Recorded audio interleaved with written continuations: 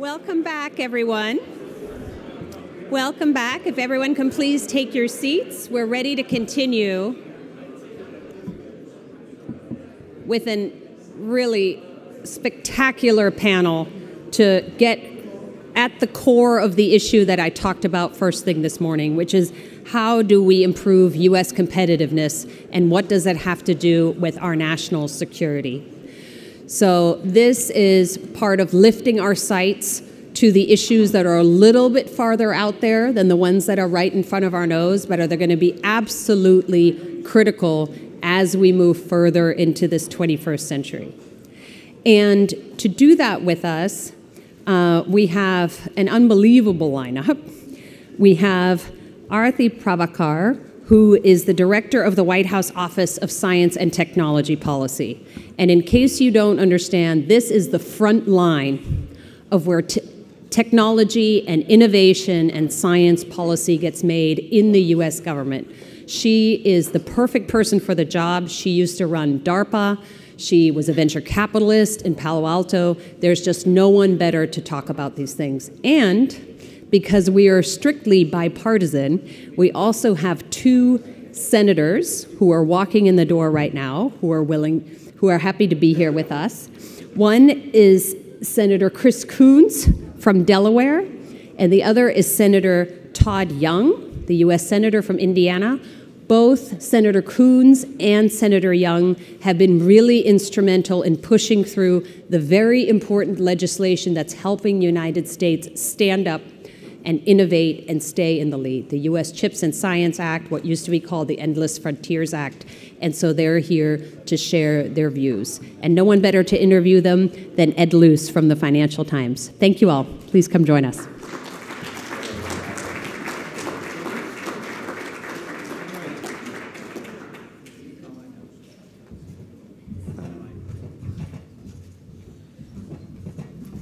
Thank you, Anya, for that great introduction. I think we'll start. Senator Young's in the building and making his way towards the stage, but we'll start on this hugely important topic. A few years ago, it would have been unthinkable to have a US administration overtly declare an industrial policy. This is really the first overt declaration of industrial policy since at least Reagan and the first semiconductor challenge with Japan in the 1980s, but I think probably more substantively since Eisenhower and LBJ and the beginnings of DARPA in the 50s and the 60s that led to the internet and so many other innovations. This seems to be a very un-American thing, an industrial strategy. I would argue that we've had one all along, undeclared, which is called the Pentagon, but let's not get into that. And so what we've had in the last few months is cumulatively about $1 trillion of investment passed in Senator Coons's body up there on Capitol Hill, the CHIPS Act, the Inflation Reduction, the oddly named Inflation Reduction Act, the infrastructure bill. And as I say, $1 trillion worth of bipartisan support for $1 trillion worth of investment for a declared industrial strategy.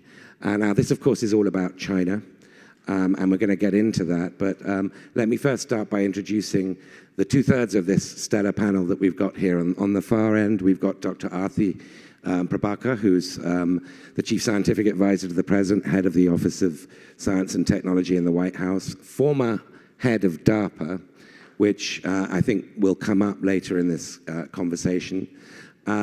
Senator Coons, of course, needs no introduction. I'm from Delaware on the Senate Foreign Relations Appropriations. I'll just Google, your Wikipedia in a minute. But at any rate, a senator who's deeply involved in all these issues of U.S. competitiveness and national security strategy. But let me start with you, Dr. Prabhakar. We've got tens of billions of dollars for semiconductors. We've got hundreds of billions of dollars for clean tech and infrastructure. And we've got a declared industrial policy framed as a national security issue. People talk, Senator Young, sorry, who I will, again, needs no introduction.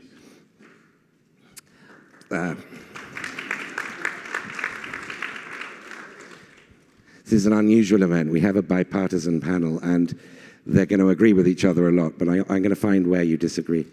And so, Dr. Prabhakar, the money is clear. It's been appropriated. It's been passed. What's the actual strategy? How are you going to make this work? Well, that's a big question. First of all, it's a delight to be here with all of you, and I think you've highlighted exactly what's happening at this moment. We are in a period in which geopolitics stresses on the American economy and the American worker, and then the acute shock of the pandemic have all come together to bring home something that I think has been visible to many people. We've seen the threads, but now we see the whole tapestry, and we know that there are things that we need to do if we're going to be competitive in the world as it is today. And I would cast all the actions that you just described in the context of, I've spent a lot of time working in the Defense Department and working in other parts of government, and what I would tell you is that our institutions and our mindsets in general are still those that were shaped in the post-World War II era, and that assume a particular world order and assume that we have decades of technological advantage in every area. And that's just not the world anymore. And actually, it's much better than the world used to be because many other parts of the world get to participate.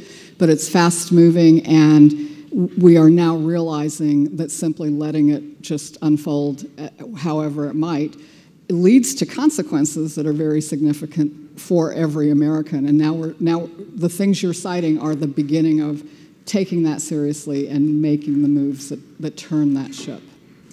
Okay, Senator Young, I'll get on to you in a moment, but let me just ask Senator Coons, and following up from what Dr. Prabhakar has just said, and what Jake Sullivan, your colleague in the White House National Security Advisor, has said in a number of speeches, both about these bills, the CHIPS Infrastructure and Inflation Reduction Act, but also about the semiconductor actions that the Department of Commerce has taken to cut off the supply of advanced chips to China. Now, Sullivan describes this as a small yard with a high fence, meaning it's a very specific, limited number of advanced chips that we're talking about.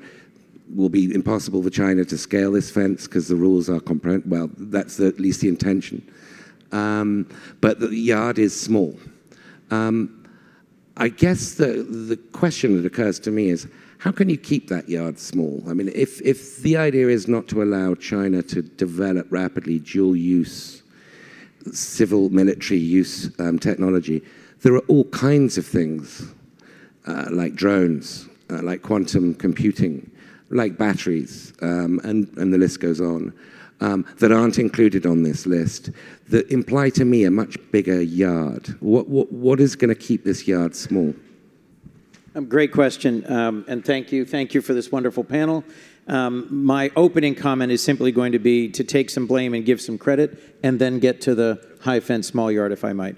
First, the reason I was thrilled to get to replace Mark Warner, who was supposed to be offering his great insights today, was to compliment Senator Young's remarkable work.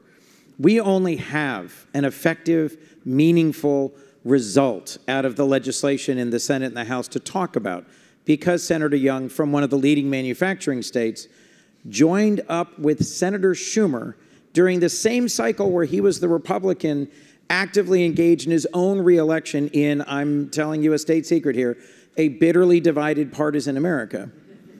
And Chuck Schumer is known for being a warm and fuzzy bipartisan centrist who works across the aisle with everybody.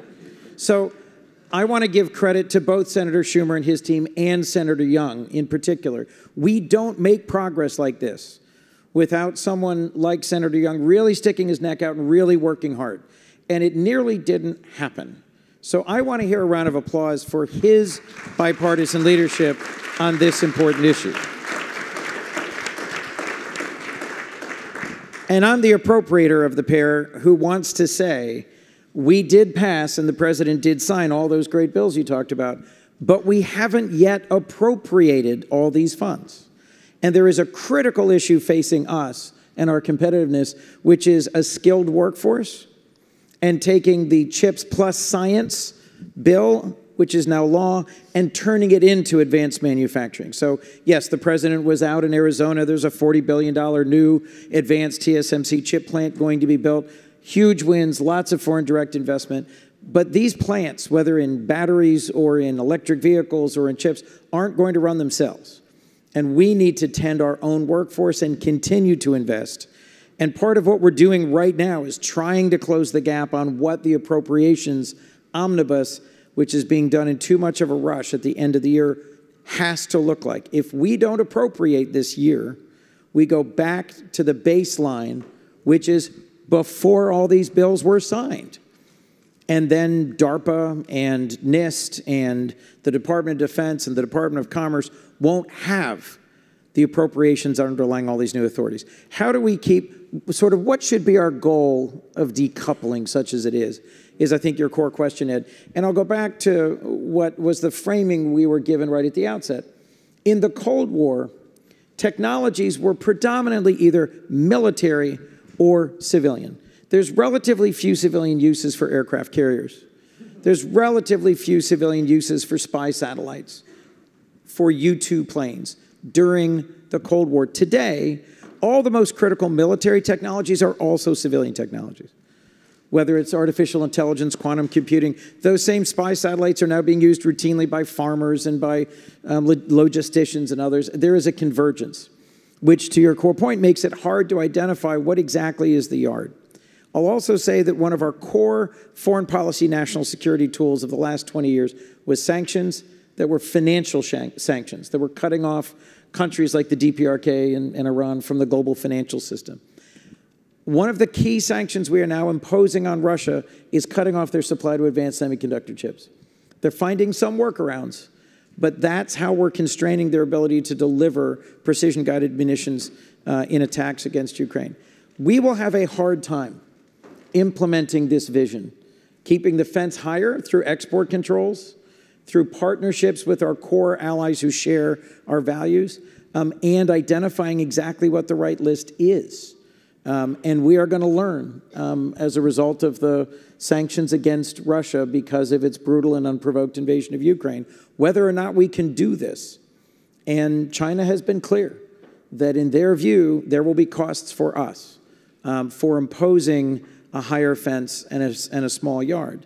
So we have an uncertain future here, but it is critical if we are going to stay, as it were, one step, not 10 steps, ahead of our national security competitors if we don't execute on this well. So if you only hear one thing that I said today, it was thank you, Todd Young, for leading on a critical piece of legislation, and Chris Coons admits we've got work to do before the end of the year on appropriations. Thanks, Ed.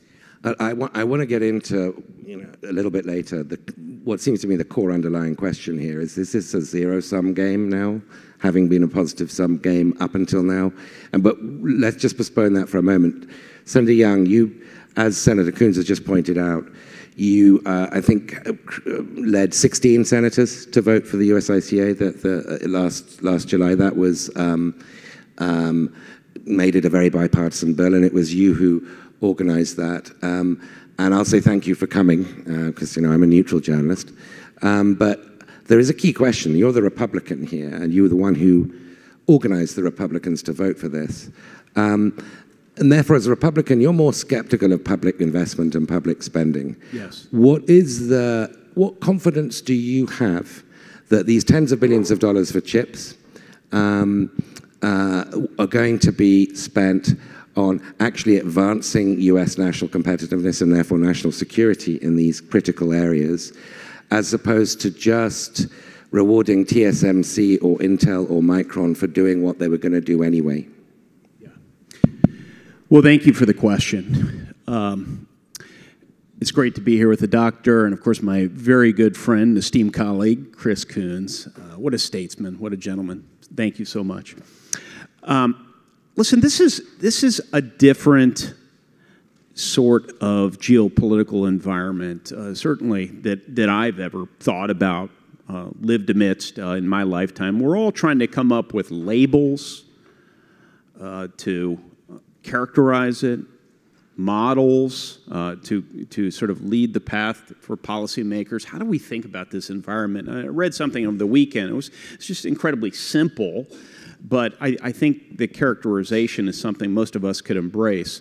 This is not just a period of globalization. This is not just a period of great power competition. This is both. And it doesn't lend itself to catchy little slogans and oftentimes to really firm methodologies about what technologies need to be subsidized here, which ones don't. We're going to have to muddle through and look at individual challenges that we're anticipating over the horizon, maybe if we miss them a little closer than over the horizon, and do the best we can. In this case, this is the small c conservative approach.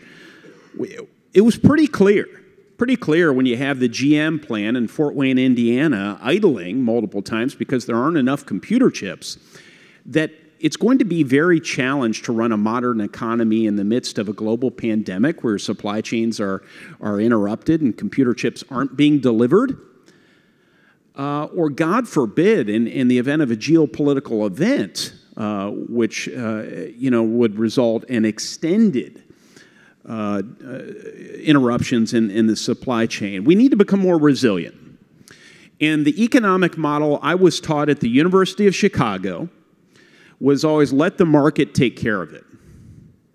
It was a little more thoughtful than that, but that was the general direction of everything I learned is markets are elegant mechanisms for normalizing supply and demand, and they are over a period of time, but individual market consumers and enterprises that generate the demand are driven by a near-term profit motive. They're not driven by a broader concern about economic resiliency. In fact, they don't internalize the costs of interruptions of the supply chain. And in order for us to avoid these situations where entire economies start to unravel because we don't have these mission-critical inputs, government needs to subsidize production internally. It ought to be intuitive at this point. We've heard so many examples. Anything with an on-off switch requires a computer chip these days. But we also, at the very moment we look to implement this bill effectively, and the short answer to your question is the verdict is out as to whether or not we're going to implement effectively. We need to robustly engage in oversight and not engage in a fire and forget exercise where you pass a major piece of legislation, then move on to the next topic. We need to implement. It's one thing to have a business plan.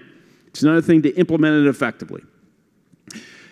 All the while, we have to be thinking, and Chris, I think, alluded to this, we need to be thinking about what's that next thing over the horizon we may be missing. Is it critical minerals? Well, I mean, if your country has made a decision through its elected representatives to electrify, we better be thinking back to all the minerals required to electrify an economy and sourcing those from trusted partners, if not domestically, right? And so how resilient does a supply chain need to be in order to satisfy the American people? We will continue to debate this topic for a period of time. But this is one of these areas where we were running out of time.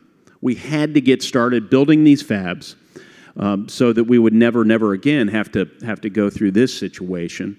And we planted the seed corns of future innovation by investing heavily in our national innovation enterprise so that as we manufacture what are essentially commodities with these microprocessors, we can prepare ourselves to make next generation chips informed by our own research right here in the United States of America. And I think we're well positioned as a matter of current law to do that. Now it comes down to actually executing within those parameters Congress established.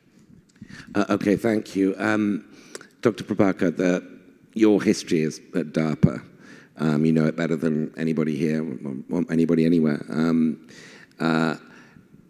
Tells you and tells the rest of us that the successes were based on emergency situation, Cold War, Sputnik, panic, funding for fundamental research that produced all the breakthroughs that we could list. And that then there's a bridge across the valley of death to commercialize them, but that the real breakthroughs of the 50s and 60s were from government R&D, working with big companies like IBM.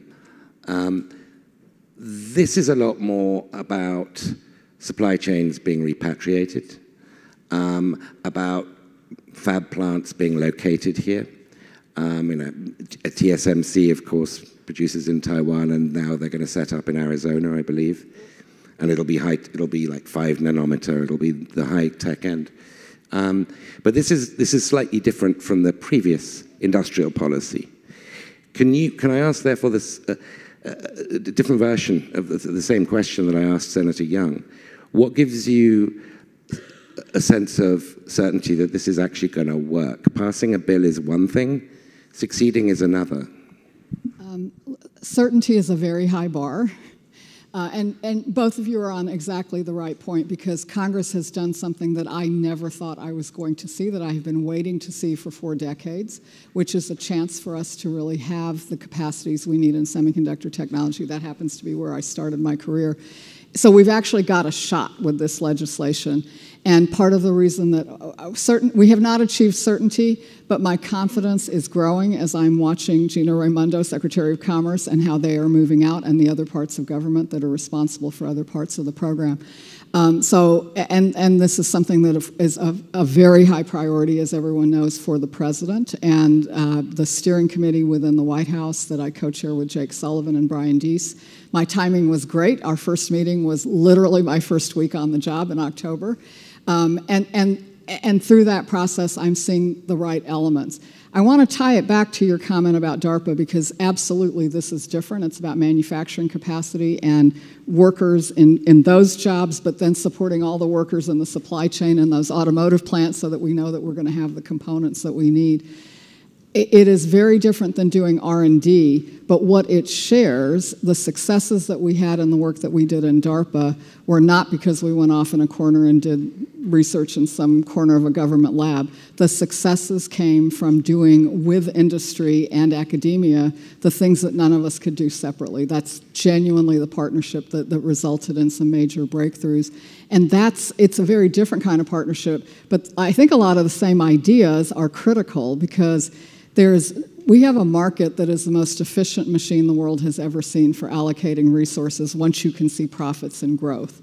And we want to use industry's ability to do that and to drive that part of the partnership. But it's our job on the government side to be clear about what the country needs, which is not just the sum of what these short-term business decisions lead to. So I think that partnership framework and mindset is important. I'll just give you one example from my DARPA life that tells you how incredibly successful it can be. 10 years ago this year, I showed up as the director of DARPA. One of my program managers, who was an MD, a PhD, a geneticist, and oh, by the way, an Air Force colonel, said to me he said, it's 2012, and he said, we are going to have another pandemic that looks like 1918. And the bad news is that we don't know how to make a vaccine. It takes years or decades or never. But, he said, there is this research in mRNA technology that might be the basis for a rapid response vaccine platform.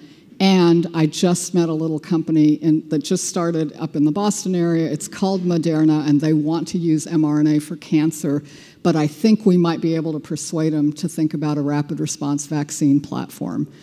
And I got to say yes. That was my big contribution, was simply saying yes. But I would note that no pharmaceutical company, not NIH, not FDA, no one else thought this made sense 10 years ago. And we were able to change their minds by teaming with Moderna and many other companies and academic researchers when we built the first prototype vaccines and got an immune response in people for chikungunya, like a much earlier infectious disease.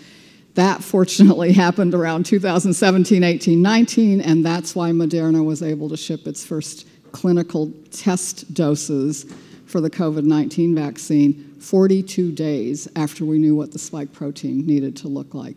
And so that's really what a partnership means, is we did what we needed to do for the country at a time when companies weren't ready to invest, but then companies came forward, and Moderna and many others came forth with their massive investments in the mobilization that we needed.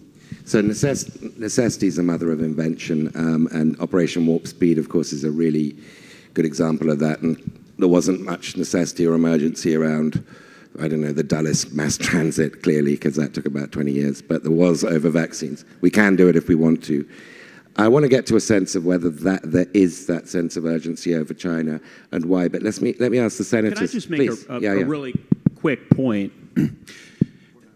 I want to circle back to your question about effectiveness. How can we ensure this is going to be effective? We know as a matter of math that the incentives for chip production in this country were necessary. It's a matter of math. As an economist will tell you, someone in a corporate boardroom needs to locate their production facilities where they're going to get the next highest marginal sort of bit of production value out of it. So they want low cost structure, and they want to be able to sell it at a certain price point. So we have a global economy. The price points don't vary significantly. But when you have every other industrialized country, or just about every other large economy industrialized country, offering subsidies for these fabs to be located on their shore, we're not talking about wage differential decisions. We're talking about something much more substantial here. We had to get in the game, just as a governor, if they want to land a major corporate headquarters these days, has to be in the game with the incentives if you want to have those fabs located here so that we wouldn't experience the interruptions in our supply chain. What I think the doctor was speaking very powerfully about is something related but also a little different, which is the strategic bets that we have to make and have historically had to make on some of these key tech areas. Not every one of those will succeed. That's not the point.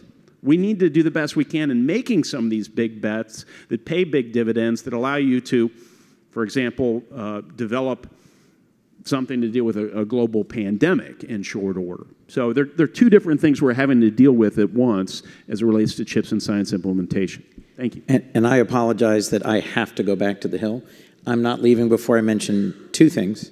Manufacturing USA is an existing partnership that the Department of Defense, Department of Energy, and NIST, the Department of Commerce, has a scattered series of sites around our country that combines the private sector, government-funded research and departments, and takes basic scientific research, turns it into applied, gets it to the marketplace, and trains the relevant skilled workforce. And I'm very excited about its potential.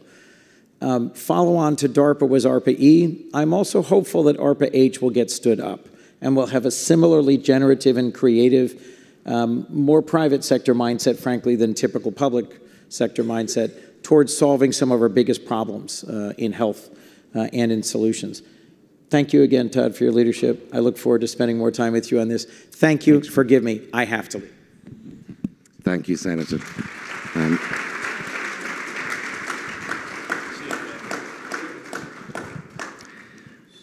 Senator Young, let me get back to you as a Republican and your influence over your colleagues on this. So if you listen, in my case indirectly, to these companies, and TSMC in particular, what they complain about is the lack of high-skilled people to fill positions at these very, very cutting-edge, tiny nanometer plants.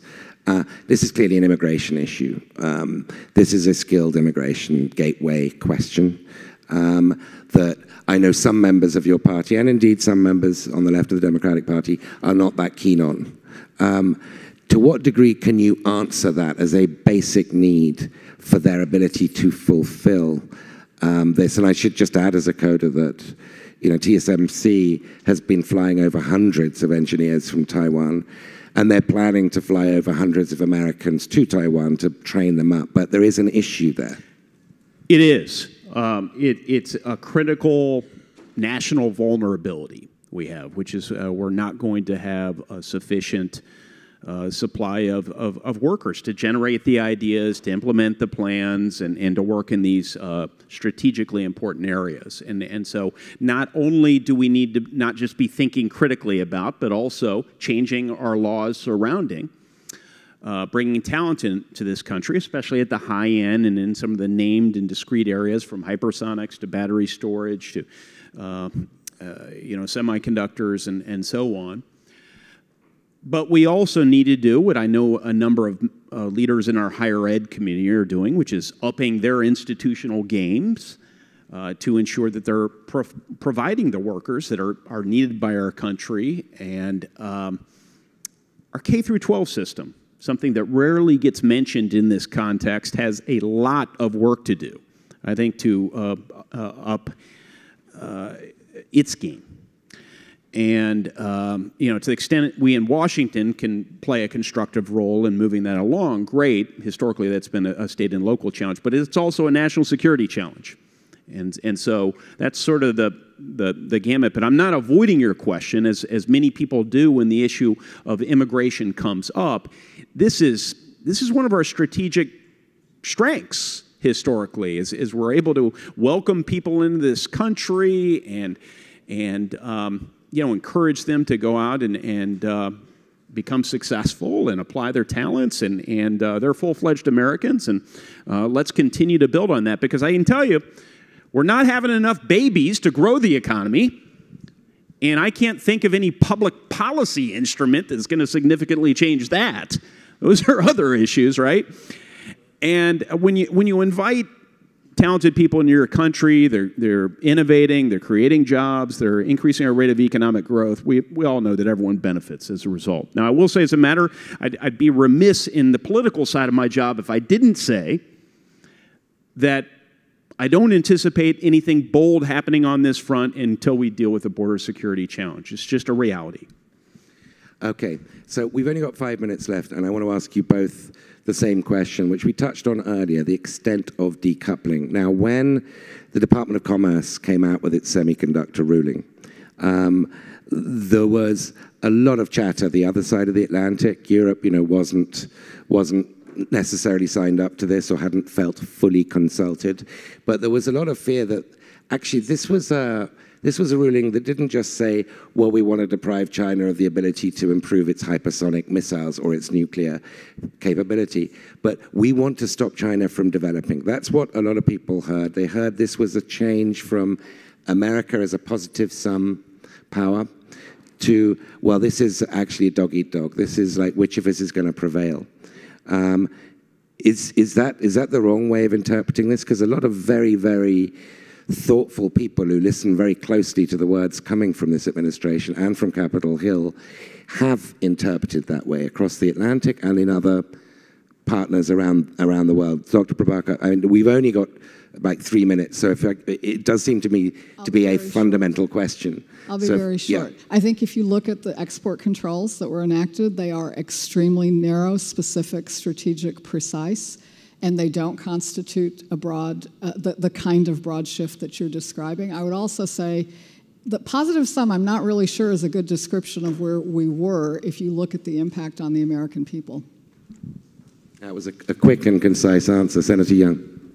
I think the Chinese Communist Party has an opportunity to come into a position of better behavior, to increase confidence among the United States and our partners and allies, that they don't have malign intentions towards their neighbors, that they intend to make some significant reforms so that they're no longer manipulating markets, and they're going to stop stealing our intellectual property and plowing it into their defense investments. If they take those steps, then I don't think this sort of incremental decoupling has to continue at a rapid rate. So you do think that the small yard can remain small? I do think what? The small yard, high fence analogy, Jay. Oh, sorry. This might have sounded like a really weird question. No. I heard you describe it earlier, and I was hoping you didn't ask me the question about the small yard because I didn't get it the first time. So, but it was a weird question. You don't. Since our time is out, you don't need to answer it. But if you feel like it, please go ahead. No, listen, I think the point that probably Jake was making is we want the Chinese people to continue to enjoy prosperity. We want their country to grow more wealthy. But to the extent they intend to keep using that wealth to the disadvantage of the United States, we would be remiss if we didn't defend our people and our way of life. Well, on that note, thank you to Dr. Prabhakar, thank you to Senator Young, thank you to Senator Coons. That was a great session.